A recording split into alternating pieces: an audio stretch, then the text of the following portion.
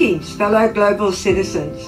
My name is Dr. Patricia Jenkins, President of the United Nations Association of Australia, New South Wales, and it is my pleasure to welcome you to our Peace Perspective video, which is part of our special celebrations of the United Nations International Day of Peace.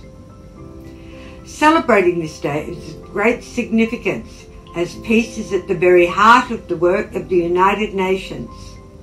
So as we commemorate this most important day, we must take time to reflect on our past, present and future.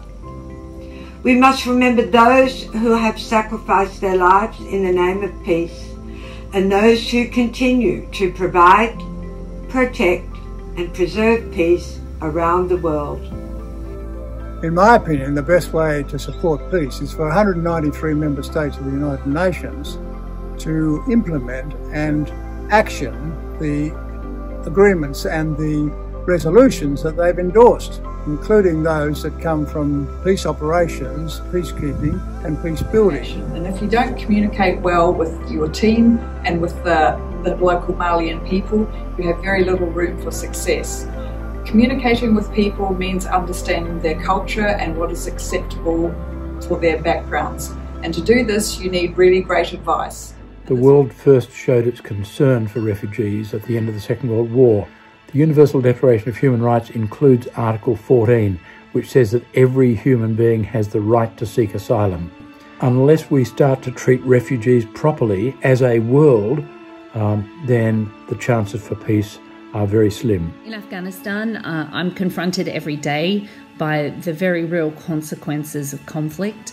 Peace in Afghanistan would mean that the millions of people in humanitarian need would be able to go about their daily lives without fear. It would mean that families could go to the market to buy food for their meals without having to navigate through armed checkpoints.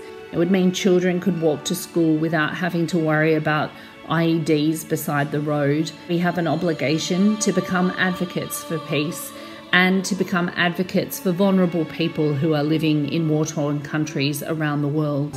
The International Day of Peace provides an opportunity to reflect on our shared humanity and renew our commitment to peace.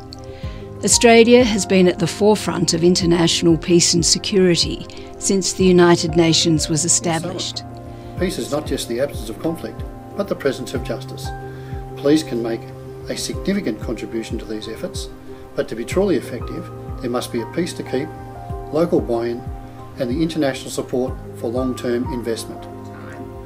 Peace is important for Australia today and for our future, as we want future generations of Australians to grow up in a world free from fear and tension, where opportunity is abundant and marginalisation is non-existent. Peace is not a given. We all are responsible and need to own our own commitment to building and promoting peace. Probably most important is to build resilience. This includes the community or population affected by a fracture of peace, and also resilience in those who seek to effect a peaceful resolution, be it to a domestic or international peace dilemma.